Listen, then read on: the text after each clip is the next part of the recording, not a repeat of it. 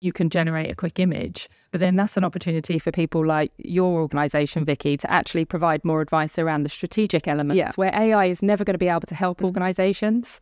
And that's, I think that's where the magic is. You know, for me, it can quickly identify key elements of a contract that I can tell it I'm not going to like liability and indemnity. So I could tell it to pull that out, and actually I could spend more time strategically with my client to say, how do we overcome these issues in advance? Yes. So I do think there's a massive opportunity there, and I don't ever think it's going to wipe out human input, which is invaluable.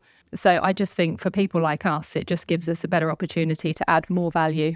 So I had a situation a few weeks ago with a client who I'm running a Google Ads campaign for, and Google Ads wanted to automate the images from the website, but actually we didn't want to use the images from the website because we had formatted the images for the actual ads on Google Ads. So I think you've still got to have that eye on everything to do with AI, because what AI might be pulling in actually might not work. Absolutely. I get that. And only a human being could have detected that. Yeah. Because the machine isn't clever enough. No.